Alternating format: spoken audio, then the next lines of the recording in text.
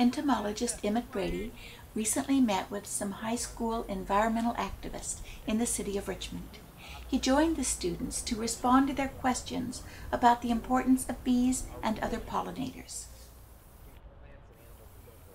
During National Pollinator Week, the students and the community want to know more about the bees, the native plants, and the part that the people themselves must play in this restoration project. People really don't understand bees and how they fit into the big picture, you know. They know honey and that's about it, right? And they stay, right?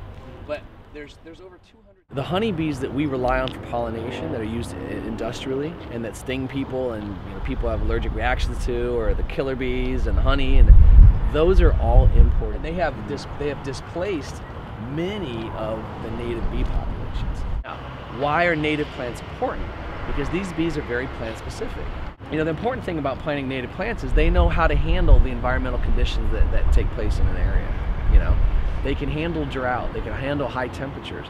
They have specific pollinators that seek out their flowers and help propagate their species.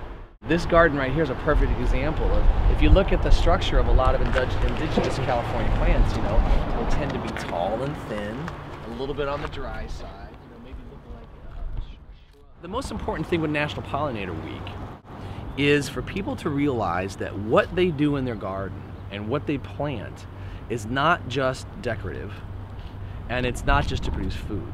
It's to help restore the vitality of our lives. If you look around, even here in this greenway, there's a lot of concrete, there's a lot of flat spaces. Can you just imagine what this city would be like if these types of flowers were all up and down every street? It's a fantastic idea because it's not only bringing beauty and the flowers into it, but it's attracting more life. It's nature. The insects come. Whether we do anything or not, they're going to come and take care of the plants, And so National Pollinator Week is all about people like you coming out and asking these questions about a world of life that is just endless. It's fascinating and endless, and it's the type of stuff that you can spend your life just learning about and appreciating. The neat thing about Pollinator Week, though, is it gets people in the mindset to do something about it. What can we do to help the pollinators? Well, that's a very good question. There's a lot of different ways people can be involved. I think the most important thing that someone like yourself could do is simply plant native species.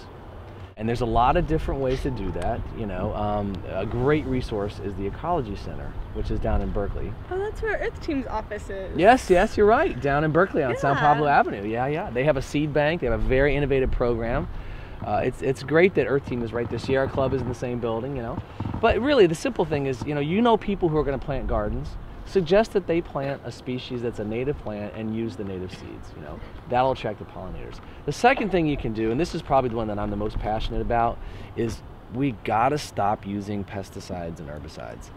Sometimes in our current agriculture environment, in our gardening environment, it's necessary for a really quick short-term fix. But the chemicals stay in the environment and they're extremely harmful to the living world. So at home, don't use pesticides or fertilizers, and if you do, try and use something organic.